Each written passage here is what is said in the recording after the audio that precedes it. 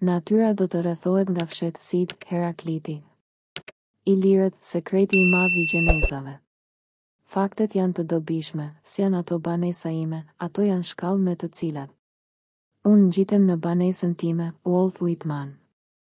Historia e njeriut është vetëm një pjesë e historisë së natyrës. Midis tyre nuk do të ketë asnjëherë një përputhje të plotë. Historia njerëzore parakupton një ndryshueshmëri të vijueshme, ciklike, të statusit të njeriut të identifikuar në progresivitetin e dijes, për ta quajtur konvencionalisht nga skllav në zot të natyrës. Natyra i mbart përjetësisht raportet e saj me njeriun, njeriu mund të kjapërcej vetveten po kurrë natyrën. Dietari dhe arkeologu spanjoll Pedro Bosch, Gimpera botoi në vitin 1960 në Mexiko, El problema indo-europeo, me qëllimin e kuptueshëm dhe ambicioz për të paraqitur teoritë kryesore për origjinën e popujve indo-evropian të gjuhëve dhe të kulturave të tyre.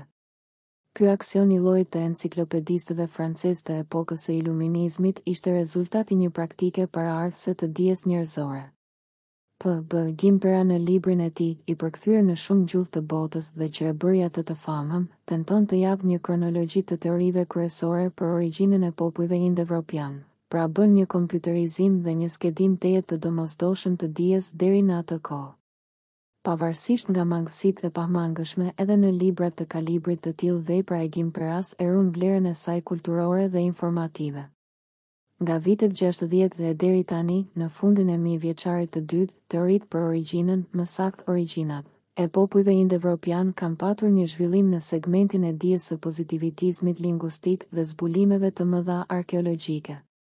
Po mund të thuhet se nuk ka ndrysime konceptuale të mëdha në rrafshet teorike dhe se problemi në fjalë është përherë në kundërthënien dhe ende rripezull midis hipotezës dhe tezës. Kjo gjendje e dy fishtë e dijes njerëzore është një dialektik sub eternitas.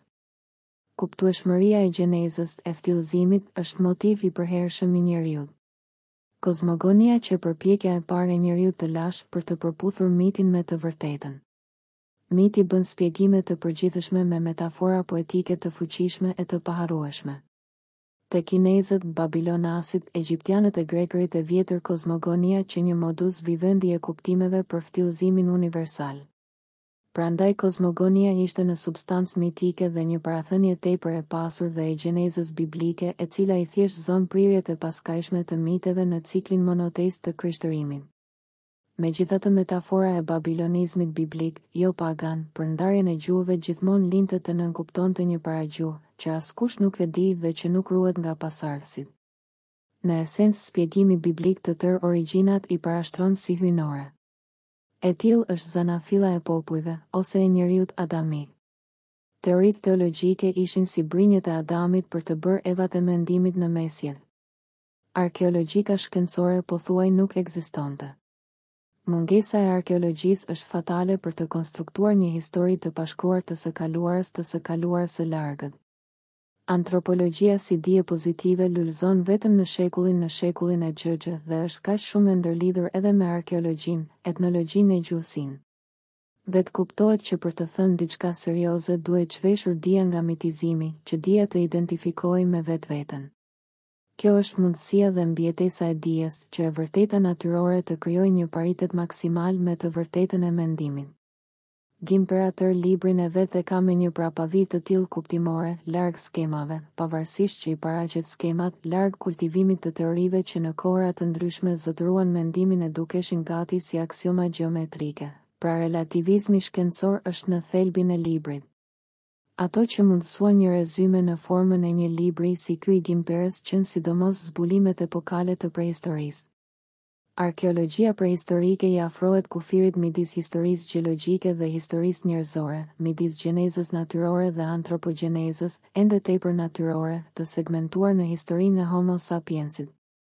Gimpera bën një kufizim gjithsesi. Ai interesohet kryesisht për popujt indo-evropian, pra për thelbin e europianizmit. Kjo gjë e dimensionon tematikën shkencore. Për ftillëzimin e europianizmit flitet si për një pjesë gjenetike të gjenezës universale njerëzore të gjithë popujve në planetin tonë. Në parashtrimin e problemit Gimpera thaksen se vështrimi i trefisht arkeologjik, antropologjik e gjuhësor mundson një paraqitje të fakteve. Pafundësia e fakteve është e tillë, sa që të orientohesh drejt duhet dhe një parashtrim konceptual logjik e shkencor. Gjimperë e ve problemin në një bazë diskutimi, pra, në rrafshin e një kritike dialogogjike, shpesh antonimike. Ky relativitet i teorive dhe mendimeve është i frytshëm dhe jo ortodoks, i ngrirë. Gjimperë vërtet synon në këtë libër një parahistori, po ai nuk e paragjykon atë, e paraqet si një materie të gjallë dhe as pak të kristalizuar përfundimisht. Kështu në kërkim të kohës së humbur, duke huazuar një metaforë të shkëlqyer e kuptimplot të Marcel Proustit, Gjimperë ravizon fakte të nxjerra në dritë dhe struktura teorike që shpesh kanë dështuar. Pra, arkeologjia i ka paraqitur sukseset e saj në formën dramatike e disa herë komike të dështimeve. Ky është paradoksi i vetdijes, i mendimit njerëzor, për të arritur të e vërteta relative, po kur deri në fund të e vërteta absolute. Tipik është dështimi i teorisë arkeologjike e gjenetike të Kosinës, i cili nuk arriti të vërtetoj burimin verior, nordik, të qytetërimit europian, sepse ai i fetishizoi të dhënat e kohës së vet për neolitin, i absolutizoi disa tipare e nuk pa, siç u vërtetua më pas se neoliti europian në Zanafill që shumë më i larmishëm me një shumësi neolitike, një mozaik kulturash, disa prej të cilave nuk lidheshin fare me stërgjyshërit e popujve indo-europian.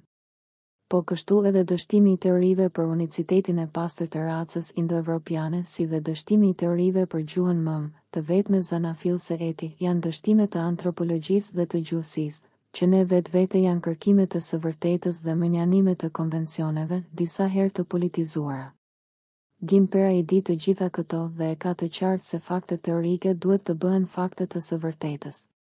Prandaj në librin e Gjimperës duhet ditur për të lexuar, jo në formën pamore grafike, por në thellësitë kuptimore, në lojën e dyshimeve dhe të paraqitjeve, të mendimit të epokave, të kundërthënieve.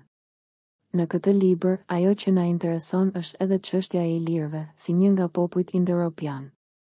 Për fat të keq, hapësira informative për ilirët është këtu tepër e kufizuar. Për të plotësuar diçka le të më lejohet që të paraqes disa nga rezultatet arkeologjike dhe gjuhësore të gjenezës së ilirëve dhe të problemit të formësimit, ose të lidhjes me konceptin e europianizmit, si dhe gjenezën e dytë, atë të shqiptarëve, që birsohen nga ilirët e lashtë. Të dy gjenezat janë pjesë të njëra tjetrës, një e vetme. 2.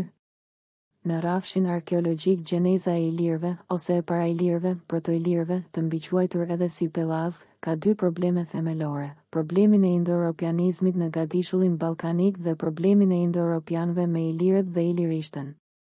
Një tesë e dietarëve thotë se në kohën e hershme dhe të mesme neolitike ka ekzistuar një njësi gjuhësore e karakterit para indo-europian në tërë territorin e Mesdhut, kuptohet e brigjeve, kurse elementet indo-europian kanë depërtuar në fushën e epokës neolitike të vektuar nga lindja e juglindja. Një tesë më e re favorizon një situatë të ndryshme kur elementi indo-europian ka ekzistuar në Europën juglindore qysh në neolitin e hershëm dhe të zhvilluar në vend. Kjo tesë është teza e autoktonisë së formimit të kulturave neolitike. Gjatë këtij procesi të gjatë dhe interesant, elementi indo-europian i ardhur në mbarim të neolitit e eneolitit i dha një ferment gjallërues të veçantë indo-europianizimit të territoreve të Shqipërisë, çka vërtetohet arkeologjikisht. Kulturat neo-eneolitike në Vashtem, Kolsh, Cakran, Maliq, Kamnik.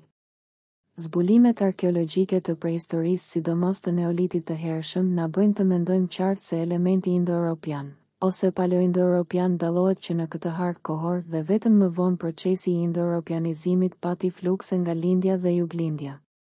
Tërë vështirësia është përcaktimi i sintezës, shkrirjes së karakterit të banorëve shumë më të vjetër me ardhësit indo-europian, që u vendosën në këto treva, duke formuar një bashkësi themelore gjuhësore të karakterit indo-europian, që i korespondon kompleksit ballkano-egjean të neolitit të vonë. Pikërisht në këtë kohë krijohen mundësitë e formimit të një shtrese të pashlyrshme indo-europiane në gadishullin ballkanik, që më pas në epokën e metaleve formësuan dy grupet e mëdha gjuhësore të ilirëve dhe të thrakëve. Padyshim që përcaktimi se cila ishte popullsia indo-europiane para greke në epokën e neo-eneolitit të kompleksit ballkano-egjean është një problem i hapur nga diskutimet dhe tezat e kundërta. Arkeologjia dhe lingvistika ende na japin pak prova të vërtetimit shkencor, por shkencëtarët preferojnë ta quajnë këtë popullsi si para ilire, para greke e para thrake. Në këtë kontekst flitet për banorët paleo-ballkanik të emërtuar si pellazg e gjuhën e tyre pellazgjike. Në shtresa indo-europiane në lidhje gjenetike me kompleksin kulturor ballkano-egjean si në shtres para ilire parakupton për mendimin ton pellazgët, pra banorët me parak, më të stërlasht të vendit ton. Termat pellazg e pellazgjisht e heruajnë ende karakterin konvencional dhe ne i lidhim tani me ato gjurmë arkeologjike të një popullsie shumë më të vjetër mbi të cilën dallgët e shtëgëtimeve të mëdha indo-europiane demiurguan një entitet, ose më saktë disa entitete të reja kulturore. Një problem konceptual dhe kyç është ai i lidhjes së pellazgëve të indo-europianizuar me popullsinë pasardhëse, që spikat në kohën e bronzit. Substrati i hershëm pellazg me raportet e reja kulturore dhe etnike të bartësve të kulturës së epokës së bronzit të hershëm në Shqipëri, Maliq, shpella e blazit në madh janë të dokumentuara në një vijimësi arkeologjike. Kjo është tejet e rëndësishme. Në fundin e mijëvjeçarit të tretë para erës sonë e në fillim të mijëvjeçarit të dytë para erës sonë, si rrjedhim i dyndjes së popujve indo-europian, u zhdukën qytetërimet e lashta të neolitit dhe u formua kultura e hershme e bronzit, të ndërlidhur me substratin e neolitik ballkanik, pra edhe me pellazgët e stërlash dhe pas tyre ilirët. Nuk duhet harruar se gjumë të kulturave të mirëfillta pas paleolitike ose mezolitike nuk janë zbuluar deri më sot në Shqipëri. Mungesa e materialit mezolitik duhet t'i atribuohet mungesës së kërkimeve në këtë fushë. Në vlushtë të skraparit janë gjetur gjurmë të një horizonti të neolitit të hershëm me tradita të forta mezolitike. Zbulimet arkeologjike në Shqipëri kanë bërë të mundur njohjen me disa grupe etnokulturore neolitike si binomi kulturor Vashtëmi Podgori, kultura e Cakranit, kultura Maliq Kamnik Eti, të zhvilluara në një bazë autoktone, jo pa koresponduese me komplekset e gjëra ballkanike etnokulturore. Ilirologjia studion pikërisht gjenezën dhe kulturën e ilirëve. Në periudhën e hershme të hekurit, burimet historike na bëjnë të ditur se banorët e Shqipërisë ishin ilirët. Ka dy mendime kryesore, kryeteza, për prejardhjen e ilirëve. Njëra i konsideron ilirët si të ardhur në gadishullin ballkanik dhe tjetra si popullsi autoktone, të formuar në truallin historik të Ilirisë. Ndër teoritë e shumta të prejardhjes së ilirëve në Ballkan spikat ajo që i lidh bartësit e kulturës së fushave me urnat e Europës qendrore me ilirët. Kjo teori thotë se bartësit e kësaj kulture të kontinentit kanë lëvizur drejt jugut në shekujt Xiic para erës sonë, dyndjet dorike, egjeane apo paneno-ballkanike, duke u përzier apo zhvendosur shumë popullsi anase, duke krijuar një tablo të ndryshme etnologjike. Kultura e fushave me urna, Urnenfelderkultur dhe veçmas dega e saj e quajtur kultura e Lushicës, rajon në Gjermani, u mbiquajt e ilirëve nga arkeologu Gustav Kosina e më pas u pasua nga Richard Pictioni dhe filologu Julius Pokorni. Këtu procesi konceptohet si një hop cilësor i proto-ilirëve në Ilirë dhe që shkaktuan dyndjen e madhe dorike në atë që quhet në shkencë ende Dark Age. Shkolla e Kosinës ftillzoi të ashtu quajturin panilirizëm që me të drejtë Viktore Pizani e quajti si një sëmundje. Një teori tjetër ishte ajo e arkeologut Carl Sjögard, që bartësit e qeramikës neolitike thrakase i quajti para Ilir, Urilir. Nga ana tjetër Vladimir Gjeorgjievi mbron tezën se krijuesit e kulturës kretomikenas qënë proto-ilirët, që edhe paniliristi më i madh Hans Krahe e vlerësoi si një fantazi të thjeshtë. Për të treguar se sa shumë skajuan deri në absurd teoritë e prejardhjes së ilirëve, le të përmendim edhe dietarin Robert Heine Gelden, i cili në vitin 1951 botoi një tezë, që ilirët dikur rreth shekullit të Ige, vijë para erës sonë morën pjesë në një dyndje që çoi deri në Mongoli, Kinë dhe në Indi. Pikpamja e zhvilluar nga arkeologët shqiptar në gjysmën e shekullit të xh ka krijuar teorinë e formimit të ilirëve dhe të kulturës ilire në vend pa ndërprerje, pra, kjo është teoria e autoktonisë. Në këtë kuptim teza që i lidh ilirët me bartësit e kulturës së fushave me urna bie, ose zbehet. Gjithashtu të dhënat arkeologjike flasin se dyndja oanono-ballkanike nuk e ka përfshirë pjesën përshëndimore të gadishullit ballkanik, pra edhe territoret të Shqipërisë. Etnogjeneza ilire nuk duhet parë vetëm në lidhjen me dyndjen panano-ballkanike, pavarësisht nga disa ndikime të saj. Kjo dyndje e cilësuar indo-europiane në fundin e mijëvjeçarit të tretë para erës sonë ndikoi në kultura neolitike të Ballkanit, po nuk është totalitare për territorin shqiptar të sotëm. Etnosi ilir I krijuar në epokën e bronzit është edhe një unitet që ka brenda diversitet dhe përgjithsisht sot nënvizohen dy grupe të mëdha kulturore ilire, ai jugor dhe ai verior. Për grupin ilir verior ka dhënë kontribut të veçantë arkeologu Alois Benac, I cili favorizon një autoktonizëm të ilirëve. Në pikpamje të përafërt edhe Gimpera e mbështet teorinë e Benacit, por duke përfshirë në këtë proces edhe bartësit të kulturës së Lushicës nga veriu. Teoria e autoktonizmit ilir përfaqësohet sot nga dietarët shqiptar si Prendi, Korkuti, Ceka, Selimi etje. Dhe zbulimet arkeologjike në prehistori në kulturën paraqitetare ilire dhe sidomos konceptimi më I kompletuar rreth çështjeve të tilla si qyteti ilir, shteti ilir pa harruar komponentet e artit të botë kuptimit etje. Kanë krijuar një epokë të re në shkencën për ilirët. Trinomi pellazgët ilirët, shqiptarët paraqitet në një dritë të re. Po edhe është I paplotësuar, plot të vjetra e të reja. Sidomos karakteri gjenetik I filiacionit të shqiptarëve nga ilirët është një problem, ku arkeologjia ka dhënë një material bindës dhe hedh poshtë tërë pseudoteoritë e politizuara shoviniste, që mohojnë karakterin sutokton të shqiptarëve në trojet e tyre historike. Gimpera në sytin e librit të tij të quajtur Ilirët, Thrakët, Dakët jep gjykimet vetjake të jehonizuara nga dietarë të tjerë paraardhës ose bashkëkohës. Gimpera vë në relief faktin se në marrëdhëniet me popujt e tjerë të Europës qendrore problemi I popujve danubian dhe ballkanik shtrohet në mënyrë të ndryshme. Kosina e kishte quajtur kulturën luzasiane si qytetërim ilir verior Karpodak në lidhje me kulturën e popujve danubian. Ky përcaktim dështoi në vërtetësinë e vet arkeologjikisht. Lidhjet e kulturës së Luzasës me Venetët, të dalluar përfundimisht nga ilirët, ndryshe nga që I kishin quajtur ilir më parë, solli një ndryshim të fokusit të problemit në fjalë.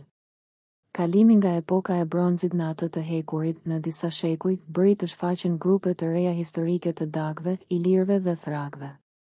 Ilirët përfaqësonin një kulturë etnike, ku qenë asimiluar rezultatet e kulturave neolitike të zonës dinarike të Ballkanit perëndimor si dhe një element të fortë të huazuar nga popujt alpin, ndoshta të dalluar nga ata që janë indo-europian në karakteristikë, duke u indo-europianizuar ndërmjet marrëdhënieve e ndikimeve indo-europiane të mirëfillta, duke asimiluar edhe ndikimet e depërtimet e kulturës luzasiane. Si shihet më sipër teza e Gimperës I takon grupit ilir verior dhe në raport me gërmimet arkeologjike të bëra në Ilirinë e Jugut, ajo ka një mangësi të materialit arkeologjik që nuk kishte se si ta njihte Gimpera kur po e shkruante librin e tij. Në sytin dyndjet e keltëve, keltët dhe ilirët Gimpera thekson se venetët nuk kanë qenë ilir të mirëfillt nga ana tjetër kultura e Elkuzacës nuk ka qenë tërësisht venete. Kurse qytetërimi halshtatian ka një personalitet të fortë dhe duhet të identifikohet me popujt ilir historik. Këta popuj ilir arritën një zhvillim të dukshëm dhe përmes Adriatikut më saktë në brigjet perëndimore dhe lindore të Adriatikut krijuan një Commonwealth, sepse grupet etnike të Japikëve dhe të Mesapëve në Italinë e Jugut ose Daunët janë të afërt me ilirët ose të identifikueshëm me ilirët.